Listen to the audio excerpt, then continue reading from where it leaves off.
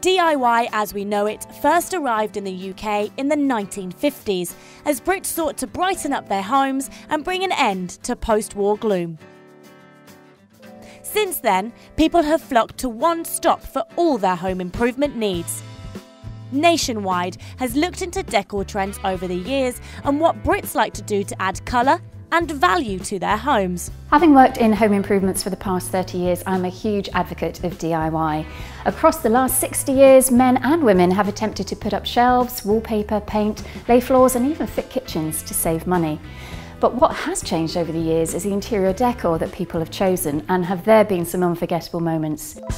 During the 1950s, interiors were inspired by US-American diners. Everything US, in fact, was very much on trend.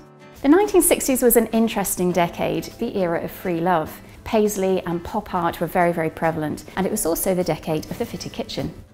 Autumnal, earthy colours reigned supreme in the 1970s. Patterns were really strong, and no home was complete without a shag pile rug and a lava lamp.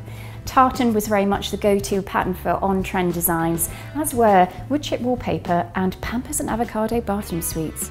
I started my career in the 1980s, and my goodness, what a decade to be starting out in interior design. Everything had frills attached to it, inspired by Lady Diana's blouses at the time. In fact, anything that stopped or didn't move had a frill, contrast piping and more frills and bows added to it. Horrific. The 90s was a decade of stencils, rag-rolled walls. Everything was very overly ornate. The noughties was all about minimalism, and concrete was the material of choice. Towards the end of the decade, the feature wall became king and strong colours were introduced once again. There has been a return to comfort this decade, and current interior trends are all about easy, practical and sociable family living. The industrial style and Scandinavian living are key and will continue to dominate interiors for a few years to come.